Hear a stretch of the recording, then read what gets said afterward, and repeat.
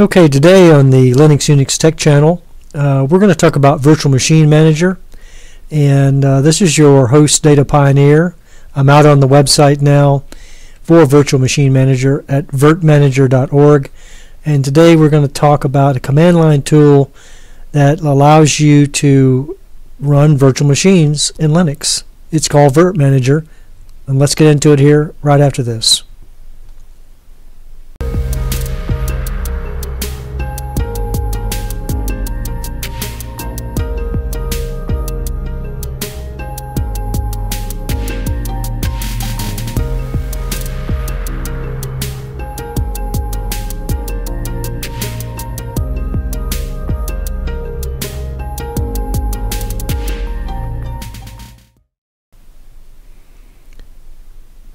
Okay, today we want to talk about Virtual Machine Manager, and Virtual Machine Manager, as I said, is a program or an application that allows you to run virtual machines in Linux without having to use other applications that you may be familiar with, such as VirtualBox or VMware, or even for Windows. In the case of Windows, Hyper-V is another application for running virtual machines. So Virtual Machine Manager in computing, it's a Red Hat Virtual Machine Manager, also known as virt-manager, V-I-R-T manager, and it's a desktop virtual machine monitor, and that comes directly from Wikipedia. The developers of Virtual Machine Manager is Red Hat. It's written in Python.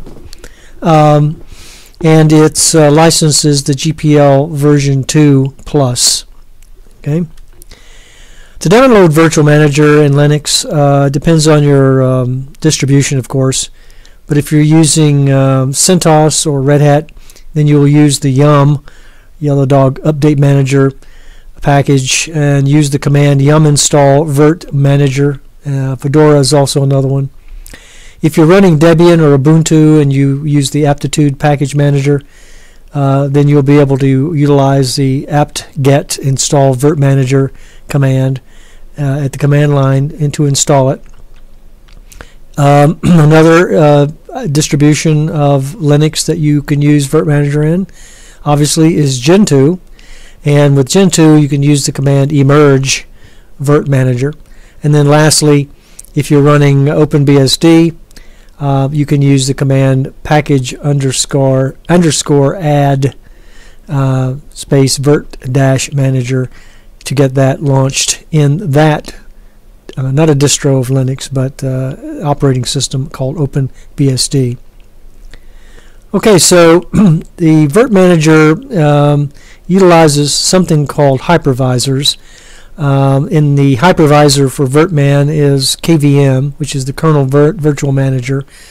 By definition, a hypervisor is a computer software or firmware or hardware that creates and runs virtual machines.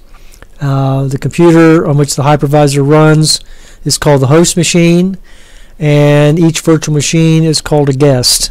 Okay, the hypervisor presents the guest operating system with a virtual operating platform and manages the execution of that guest operating system.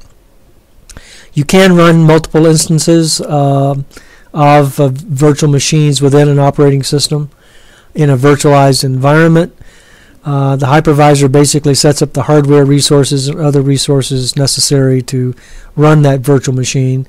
And some of these virtualized hardware resource platforms are Linux, Windows, and MacOS. So you can run in Linux, you can run Windows. I do that with virt-manager. You can run macOS, and in a Windows environment, you can, or platform, as the host, you can run Linux and macOS, and vice versa. So any combination of that. You can run the physical instances of x86 or x64, 64-bit. I've run a 64-bit Debian and also 64-bit Windows 10 Pro in my Linux platform, which is FerenOS. Alright, and so the Virtual Machine Manager runs a little bit differently than an operating system level virtualization. in which case instances of virtual machines share a common kernel through the guest operating system, whereas when you're running virt-manager or some other application that allows you to run virtual machines, you're running its own kernel. You're not running a single kernel within the operating system itself. So what is KVM? So KVM is basically a kernel-based virtual machine, and it is an open source virtualization technology that's built into Linux. virt-manager uses KVM. It also uses something called qemu, and we'll talk about that in a moment. So specifically, KVM lets you turn Linux into a hypervisor.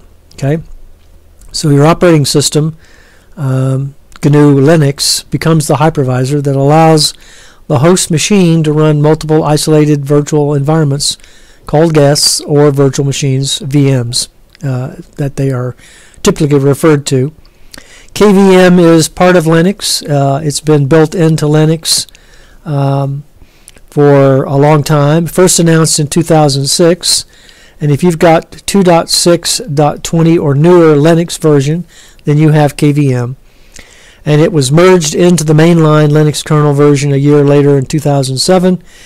Because KVM is part of the existing Linux code, it immediately benefits from its new Linux feature and advancements without additional engineering necessary within the Linux kernel or the Linux distribution itself. I mentioned that part of virt-manager is qemu, and so qemu, what is that? So it's a free and open source emulator that performs the hardware virtualization for virt-manager. qemu is a hosted virtual machine monitor. It emulates the machine's processor through dynamic binary translation and provides a set of different hardware and device models for the machine, enabling it to run a variety of guest operating systems. It can also be used with KVM, which is what virt-manager does, to run virtual machines at near native speed. I've been using it now for a while, and I've actually given up VirtualBox 5.x and 6.x as a result of virt-manager, because I find that my virtual machines run better in virt-manager than they do in either VirtualBox or VMware. Now, of course, VirtualBox is free. VMware has a free version, but VMware, for the most part, is proprietary. ESXi, a platform that VMware runs on, of course, is proprietary. So qemu can also do emulation for user-level processes. It allows applications to compile for one architecture to run on another. The original author of qemu, by the way, was Fabrice Bellard, and the developers of the qemu team include Peter Maydell and others. It's written in the C programming language, and it was written for the Linux, the Microsoft Windows, and the MacOS, and some Unix platforms as well. It is a hypervisor, and it is covered under the GPL version 2 license. Another hypervisor is called Zen, and you can find that at the zenproject.org. What is Zen, and what is the Zen project? The Zen project is a Type 1 hypervisor which provides services that allow multiple computer operating systems to execute on the same computer hardware concurrently. It was developed by the University of Cambridge and is now being developed by the Linux Foundation with support from Intel. I don't use the Zen platform, but you can.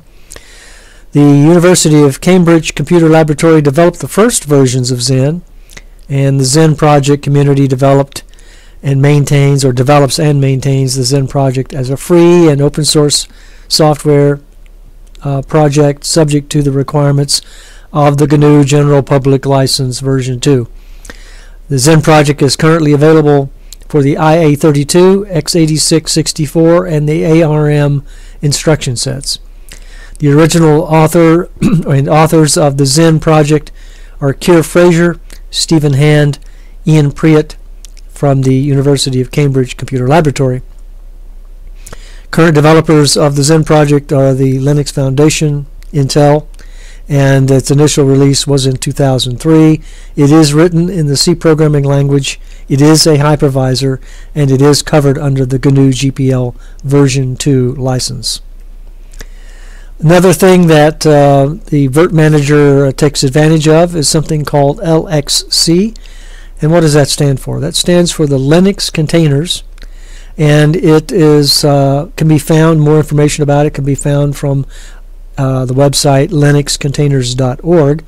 So LXC is an operating system level virtualization method for running multiple isolated Linux systems on a control host using a single Linux kernel. So LXC performs operating system level virtualization as opposed to virtualization using applications and hypervisors. It was developed by IBM, Virtuoso, Google, collaboration with Eric Biederman and others. Its user space was developed by Daniel Lezicano, Sergey Halin, and Stephanie Graber and others, or Graber and others. Its initial release was in 06 of 2008. It's written in C, Python, Shell, and Lua. It is based on the Linux operating system because it is a container for Linux. It runs on the x86 IA64 PowerPC, which is what the Mac runs on, Spark, which is what OpenBSD and BSD run on, and Itanium and ARM. It is an OS level virtualization platform, and it's licensed under the GNU LGPL version 2.1 with some components covered under the GNU GPL version 2 and BSD license. Okay, so I'm back out on the website here for Virtual Machine Manager, and so let me show you how I installed Virtual Machine Manager in FerenOS January 2020 Snapshot. And so I'm out here on my terminal in Feren, and to install Virtual Machine Manager, all I did was run sudo apt-get install virt-manager. And I've already put in my sudo password, so it didn't prompt me for that. And so it begins the install process. It builds the dependency tree. It's in my repo for FerenOS, and so it found it and installed it. Tried to, but it's already been installed, as you can see here, and it is the newest version, which is 1.5.1, and so it doesn't need to reinstall it a second time. But that's how you install it if you are running Debian or Ubuntu-based distribution of Linux. Okay, so now that we have Virtual Manager installed in our system in Feren via the command line, let's go ahead and go out onto the System's Start menu, and let's fire it up. So I'm going to go to the Start menu in Feren, and I'm going to pull up the menu and go to V for Virtual Machine Manager, and go ahead and bring that up. And so this is Virtual Machine Manager. This is the presentation you get when you open it up. I have two VMs already set up in here, one for Debian 10 and one for Windows 10. Okay. You can fire up the virtual machine, and I'll show you how to do that in a moment. But if you go to View and Graph, you can see that you have various graphs that you can display while you're running your virtual machines. You've got your CPU usage, your host CPU usage, your memory usage, disk I/O, and network I/O. Now this is something you don't see in VMware. You don't see this in VirtualBox. You may see this in Hyper-V, but I'm not quite sure. It's been a while since I used Hyper-V in Windows 10, but I was kind of surprised to see the level here of detail that you can get in running these virtual machines. Alright, so also you can go to Edit and Preferences, and you can get various levels of preferences here for Enable System Icon Tray, for polling here, for updating the status of your displays here, and every so many seconds, I think it's every 3 seconds it's set here. For new VM, you can set up the defaults that you want to have for your graphics type, for adding USB redirection, for storage format, and for CPU default. Here for console, you can tell the application virt-manager for graphical console, whether you want full screen or whether you want never or always. You can resize the guest with the window. I have it turned off at the moment. You can tell it what to grab for grabbing the mouse in the virtual machine, and then you can force the console shortcuts by hitting the checkbox there and closing it. You can also provide feedback here for confirmations, such as when you force a power off or pause or remove the device or delete storage, etc., etc. You can do that there. So let's go ahead and close that. Okay, so something else that you can do here in your virtual machine manager, you can go up to Edit and Virtual Machine Details. I'm sorry, not Virtual Machine, but Edit and Connection Details. And you can click on that, and you can see here that the Basic or Overview tab is showing us that the basic details are the qemu/kvm details. The libvirt URL is the qemu system, and it auto connects. If you uncheck the box, it would not auto connect. While you're connected to a virtual machine, it will give you the usage for CPU and memory in real time here, as well as you get it out here as well on the display. For virtual networks, you can see here that the default virtual network in this system for my libvirt-manager is called default. I can rename that if I like. The device is the VIR-BR0, which is the network. The state is that it is active. It auto starts on boot, and if I uncheck that, it will not auto start on boot. But I want it to auto start on boot. In other words, I want it to be running when I boot up. I can get my IPv4 configuration here by down arrowing and selecting that and getting a network IP address for this system, which is 192.168.122.0/24. And the range for DHCP, since DHCP is controlling the IP addressing here, is from the 168.122.2 to 168.122.254.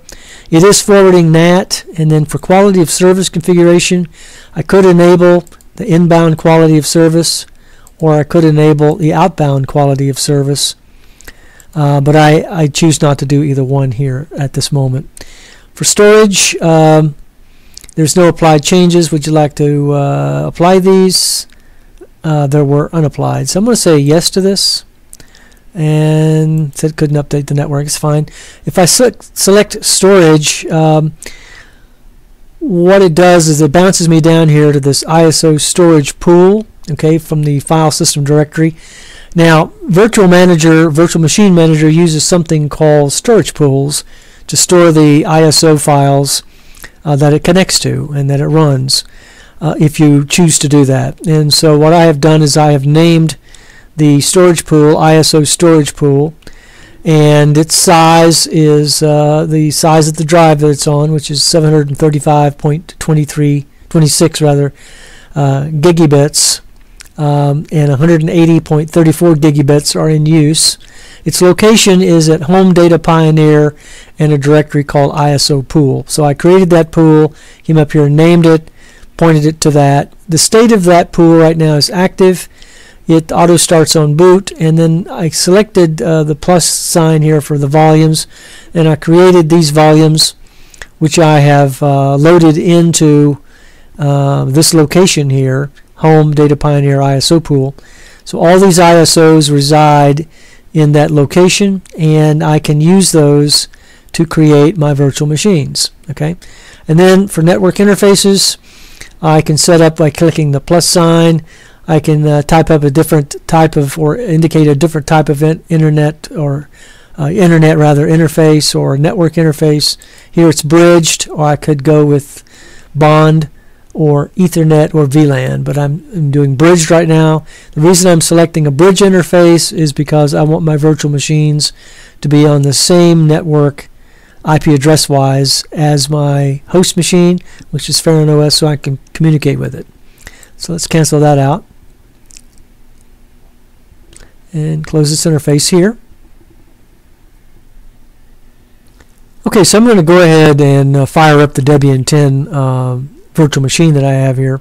So I'm going to go ahead and click this button here for power on the virtual machine. And then I'm going to go ahead and open it. And then I'm going to bring up the view to full screen.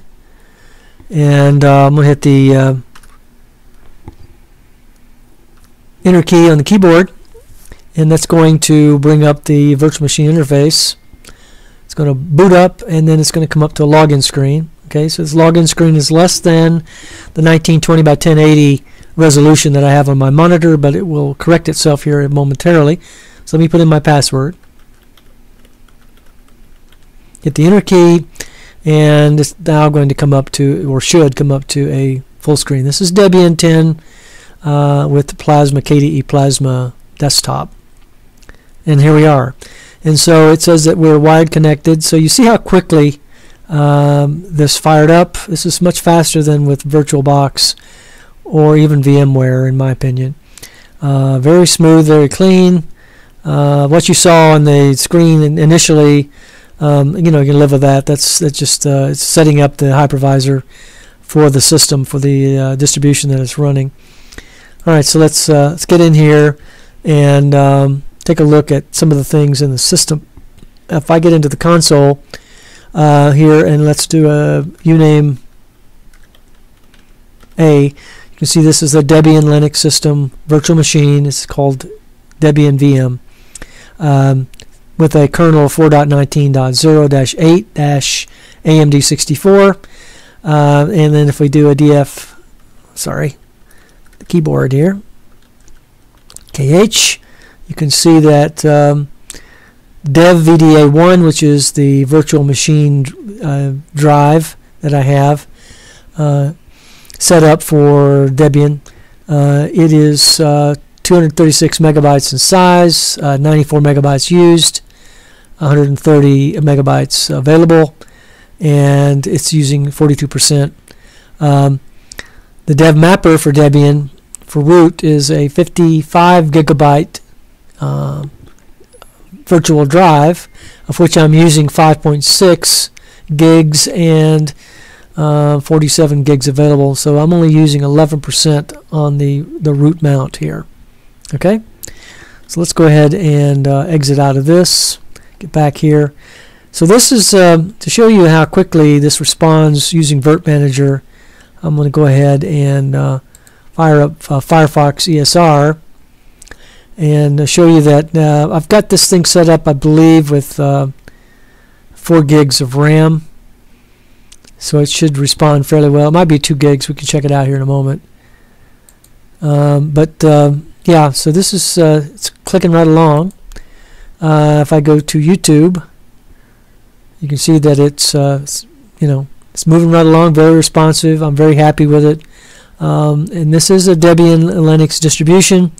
There are other things that you can run. I'm running Windows 10 Pro, as I said, so I think I may fire that up and show it to you. So let's go ahead and close this and close the tabs. Let me go ahead and let's power this off now that we're done with this one.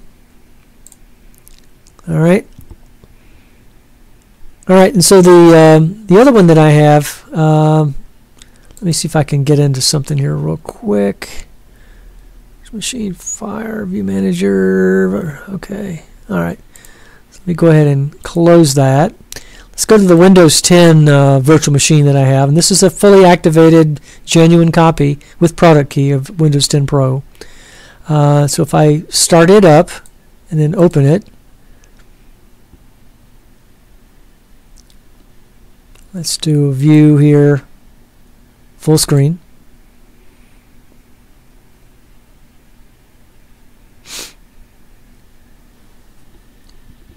And so this is Windows 10 Pro coming up. Should be relatively fast.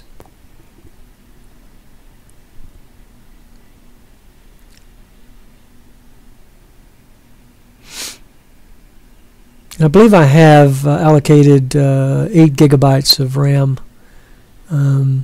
with a 70 gigabyte virtual hard drive space here in Windows 10 Pro.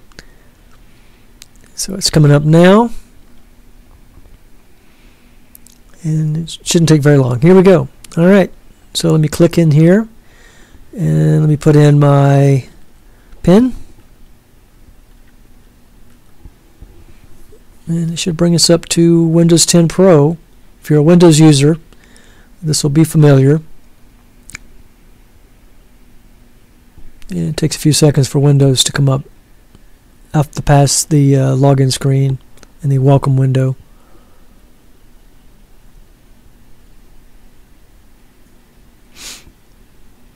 I think I just recently did some updates, yeah, so that's why it took a little longer.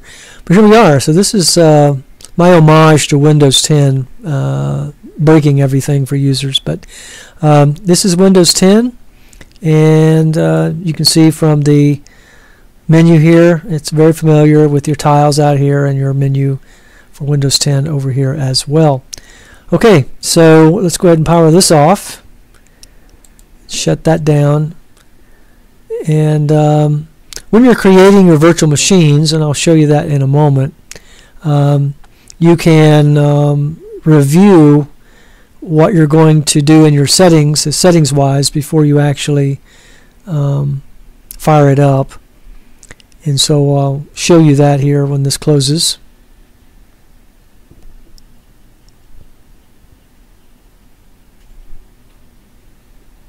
Okay, so I'm back out here in the Virtual Machine Manager. And so let's say I want to create a new virtual machine for another either distribution of Linux or a Windows. I'll say distribution of Linux. What you can do is you can go up here on this icon here called Create a New Virtual Machine, and you can click that, and it opens up the new VM interface with the qemu KVM connection established. And you can either choose from a local install media ISO image from CD-ROM or USB, a network install from HTTP, FTP, or NFS. You can do a network boot for Pixie, or you can do import image, existing disk image. Now, the existing disk image has to be compatible with Virtual Machine Manager, and that image would probably be a .qcow2 image. I'm not sure it will take a virtual machine or a VMware image and import it into VirtualBox. You could give it a try, but I don't think it'll work. So let's do a local install media ISO. So I'm going to go ahead and click that radio button and hit forward. And what that's going to do is it's going to take me to this particular window to locate the install media. And so what I'm going to do is select Use ISO Image, and I'm going to browse. And it browses to the pool, which is the ISO storage pool that I mentioned earlier. So I'm going to go ahead and select the Fedora Workstation Live. I'm going to choose the volume, and then I can tell it to automatically detect the operating system, or I can choose to select Linux and then select Fedora. Okay, what I'm going to do is I'm going to let it automatically detect it, even though I know what it is, and then I'm going to go ahead and forward that. Please specify valid OS variant. Okay, so it's not doing that for me, so I need to do it manually. So I'm going to just tell it Fedora 28. Okay, forward, and then I'm going to give it 2048 or 2 gigs of RAM, 2048 megs or 2 gigs, 1 CPU. I'm going to forward that. I'm going to call this Fedora 30 workstation, and then even though that's 28, that's the closest I could get to it. It's based on Fedora 28. It is going to be 20 gigs in size, and I can customize the configuration before the install by checking that box. Click Finish, and invalid guest name because I have spaces in between. I did that deliberately so I could show you that you have to have underscores or dashes. You cannot have spaces. You can run all the words together, but you can't have space. Alright, so now we should be okay. Okay, so it opens up this window here, and you got the overview of what you're doing here. Got BIOS firmware, got this chipset, you can change that. The hypervisor here is KVM. The architecture is x86-64. You can tell it to shut off or shut down that particular VM at the end of the install.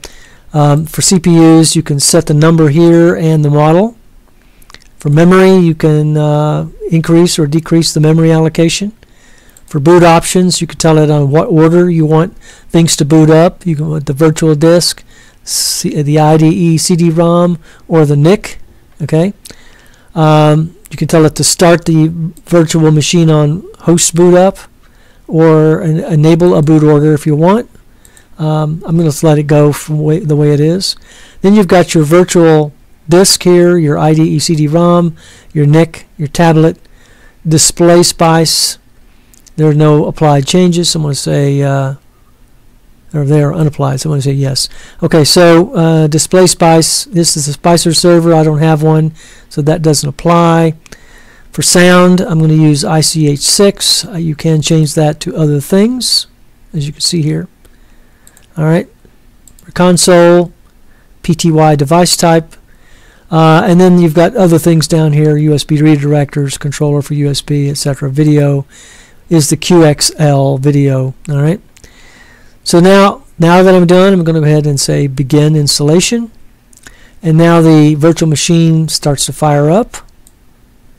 And I'm going to go to the view and full screen. And I'm going to hit Start Fedora. And I'm not going to install Fedora Workstation today. That's in a different video. But as you can see, it's starting up. It's doing its checks. It's doing other things. And when it gets done with this, then I will get out of it and move along. Okay, so it's booting up. It should come to the installer eventually. What I like about Virtual Machine Manager is it finds the 1920 by 1080 screen resolution fairly easily. I was happy with it. I'm really happy with the way it performs. I'm happy with the way I can work with it and do a lot of things with it that I really couldn't do with VirtualBox, to be honest.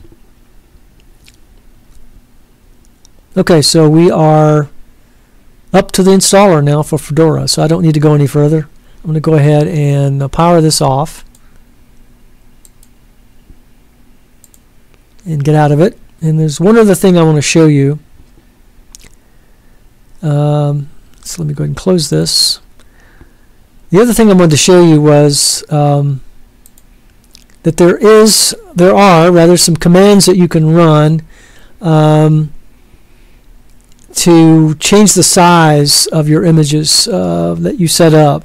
For instance, let's go back to here, and one of the things that you need to know for Virtual Machine Manager is that, let me clear the screen here.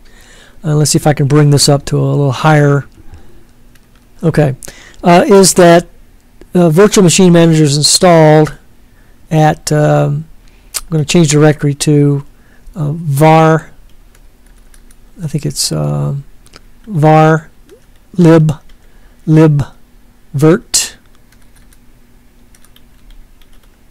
Okay, and if I do an LH on this, you can see that I've got images. I've got an images directory here. So if I change to the images directory and run a listing of that, long listing, you can see that here are the images that I have, the Debian 10 and the Windows 10 that I had initially, and then I've started the Fedora 30 workstation. Notice these are all .qcow2 files. Okay, that's what the libvirt-manager or the Virtual Machine Manager uses to create its images. Notice also that, for instance, on the Windows 10 image, it says it's 58 gigabytes in size, and for Debian 10 it says it's 62 gigabytes in size. That wasn't the original size of these files. When I originally set this up, I only set up Windows 10 for, I believe, 40 gigs, and I set up Debian 10, I believe, for 20. Now, so what did I do to increase the size of those files. What happens is in Virtual Machine Manager, you designate the dynamically allocated size of the drive that you want, and then it starts out low and builds up. Okay, but eventually it's going to get to that limit that you set in there. But let's say it starts to exceed the limitation that you have. You can change that, and the way you can do it is you can go into the terminal and you can issue this command right here to get an idea of the size of that file and the information about that file. You can run the sudo qemu-img info, and then that's assuming that your machine's name is web. Let's go ahead and do that in the terminal, and let me copy this. And so let me get back out to the terminal, and let me clear this space here, and let me do a Control Shift V to put that in there, and let's eliminate the web and put in Win10 or Debian 10. Okay, hit enter, and so what it shows us here is that the file format is QCOW2, that the virtual size is 60 gigabytes. Now it was, as I mentioned, 40, I believe initially. No, 20. It was 20 initially, and I increased it to 60. Disk size right now is only 10, so it's using 10 out of 60. Here's the cluster size. It does have a snapshot, and that's not something I've shown you yet. You can create snapshots of your virtual machines, and there's a means to do that within the interface. And then it shows you some other information. It tells you whether it's corrupt or not, and it says that that virtual machine is not corrupt. Okay, so let's go back out to here, and you can see that once you get the info here, you can check the image itself by running this command. So let me copy that command out to the terminal, and so let me clear, and we run Control Shift V here, and let's go back to Debian 10, and you can see that there are no errors were found in the image. 100% was allocated, 0.05% fragmented, and 0.00% compressed clusters. Here's the image end offset for that particular virtual machine as well. So if we go back out here again, one other final command that we can run to resize it is this command right here. So let's do a sudo qemu image resize, and I'm just going to go ahead and increase it 2 more. I can't do that. I can't do it now because I have snapshots. That's another thing I need to tell you. Let me copy that command, go back out here, and so if I wanted to, for instance, if I wanted to increase the size of the Debian 10 image, if I had not created snapshots of that image already, I could just run this command, and I could tell it to increase the current size, which I believe said was at 60, by 2 gigs. And so when I run this command, then I rerun the command to get the information on the particular virtual machine, it would say now that the image is 62 gigabytes in size. That's a great thing. I've not been able to find a way easily anyway in VirtualBox to do this, and this is a great thing with Virtual Machine Manager, that you could just run a simple command if you don't have snapshots. And if you do have snapshots, just remove the snapshots and then put the snapshots back after you're done. Increase the size of it, and you're good to go. Now the only difference here, or distinction I will tell you, is if you're a Windows user, once you run this command and increase the size, then you will need to go into Windows to Device Manager, and you will need to expand the logical volume using that interface to expand it out. It won't do it automatically for you. Okay, so if we go back out to here, and I think there was one other thing I wanted to show you. So let's go to the Debian 10, and let's, if I can, let me see here, virtual machine details. Yeah, there is one other thing here, managing VM snapshots. And so if you click that button right there, it allows you to create a snapshot by clicking that plus sign, and it will set up a new snapshot. Right now I've got a snapshot set up, and I call them restore points. This one's for Debian 10 on the qemu KVM, and it is restore point 02 for February 29, 2020. If I expand this out, you can see a little further, and then the time of day, which is 1901 Eastern Standard Time, so that I know exactly when I created this snapshot. Now, if I want to create another one for today, at this very moment, I can click the plus sign. I can call this restore point, and I'm going to call it 02, or actually 03, 01, 2020, and the time right now is 2:28 p.m., which is 14:28 p.m., 14:28 military time, or UTC time, and it is Eastern Standard Time, so 14:28 Eastern Standard Time. And I'm going to say manual snapshot of Debian 10. Okay, and click Finish. All right, and it creates that snapshot. So now I've got another snapshot, and if I get back into the image, you'll see the snapshot in the image as well. And so this is a great thing right here, guys. Virtual Machine Manager is something I think you should really take a look at.